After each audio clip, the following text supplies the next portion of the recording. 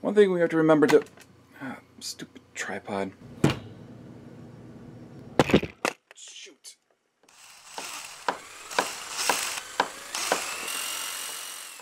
Hi, I'm Tony from the Handlebar Workshops. Today we're in the garage workshop.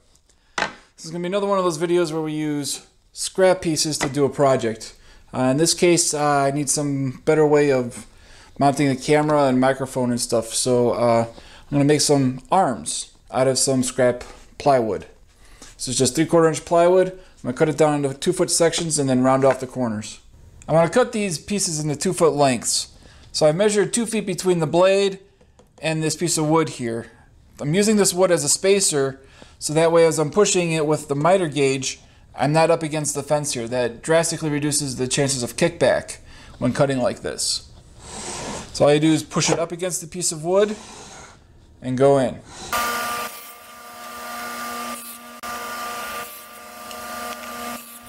Now we need to find the center of this piece of wood and mark a nice radius around here.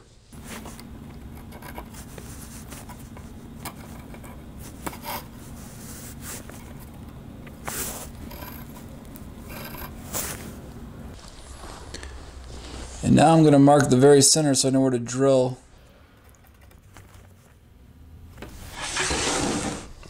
Now with all of these marked, I'm going to take them over to the belt sander and sand them down to these curves.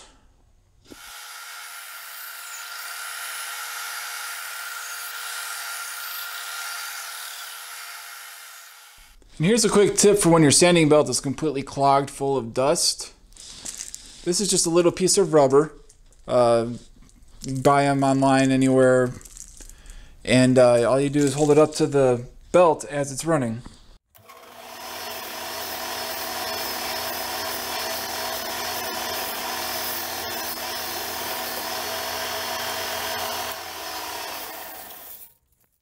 It gets it nice and clean, or at least cleaner. So here's a completed version of one of the boom arms.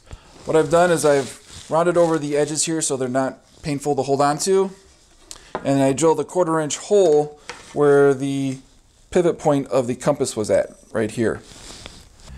So then I made a smaller version and I cut off the ends and I routed 2 grooves in there that perfectly fit these rounded ends, nice and tight. The end result is that I end up with one of these, and this center is just big enough to fit in the boom arm. Then we can take the 1/4 inch bolt, pass it through here, and it becomes a nice little pivot point. And then there'll be a hole here to attach a camera or something else. I've got this wooden block set up, so I can just insert the part, bring the drill bit down, and it drills a nice hole right in the center. We're going to be doing 4 of these, 1 for each end of the boom arms.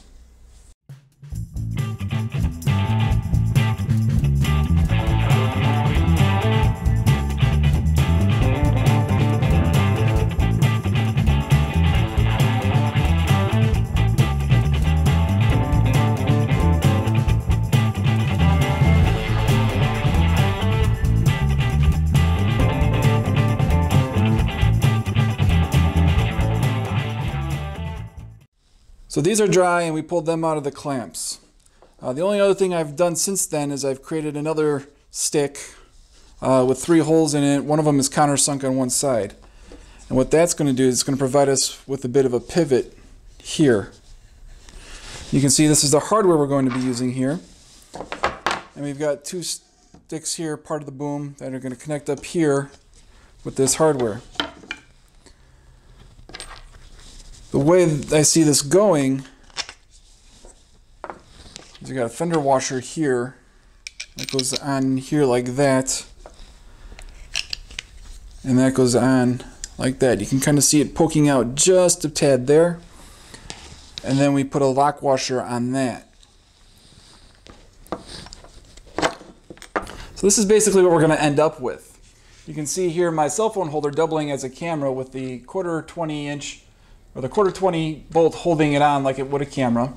It's holding it onto the stick that twists like this. There's the fender washer in there, and the lock nut is underneath. And you can see we've got plenty of clearance here for this to rotate all over the place.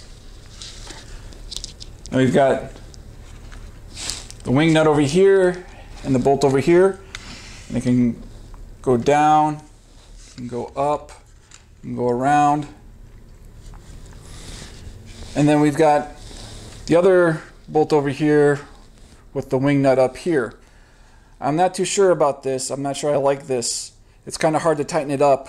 I'm thinking maybe a thumb screw at these joints would be beneficial here. Otherwise, because if you try to tighten with the wing nut, the entire thing just moves.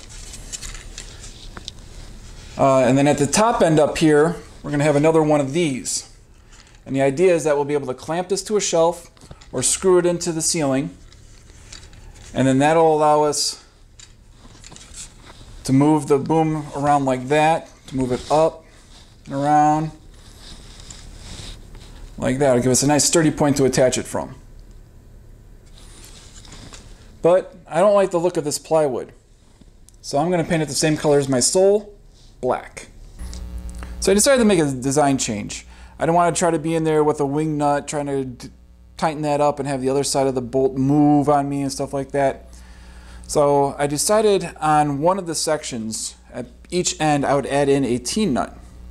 It's got a little screw in here to prevent it from coming out or spinning, and it's on both ends of one section. And then we'll have the other sections come off here, and then instead of the wing nut, I made little wooden knobs. They didn't quite turn out the way I wanted to. I did film some of it, but I will remake these and put out a much better video. But the basic idea is that it goes in to here.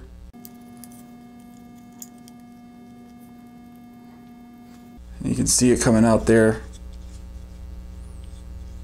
Should turn it. So to kind of see how that all looks together, kind of got a section here. You can see it's got